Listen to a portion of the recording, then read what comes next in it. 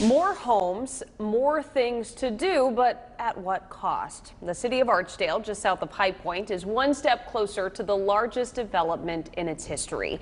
The developer recently purchased more than 200 acres of land to put more than 500 homes on.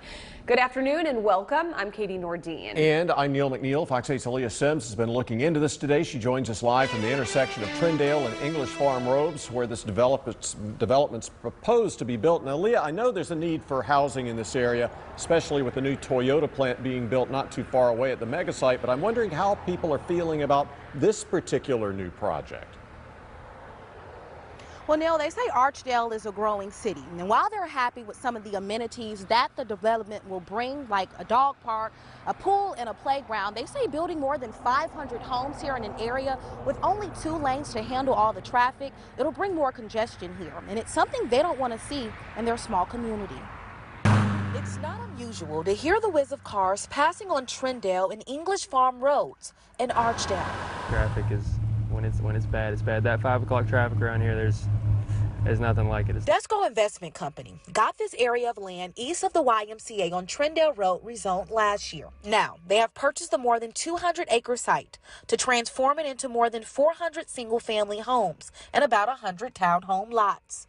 Something that large scale, it's pretty wild in an area like this. While Christopher Helmstetler likes the idea of the village-type concept in the development, bringing a pool, a dog park, playground, and walking trails that'll help complement the YMCA he uses almost every day. He would like to see a smaller-scale housing development project. This area doesn't get that much new stuff, you know. We don't get a lot of things, like a lot of nicer things get tossed into High Point around HPU, and they're trying to make it a college town.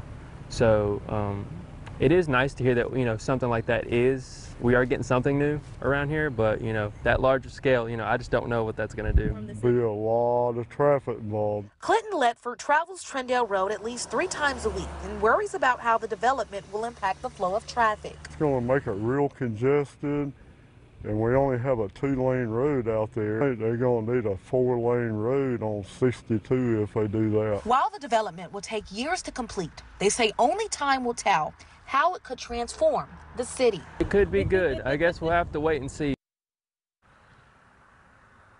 Now, I did reach out to the mayor, who told me he wasn't ready to make a formal announcement just yet on that development.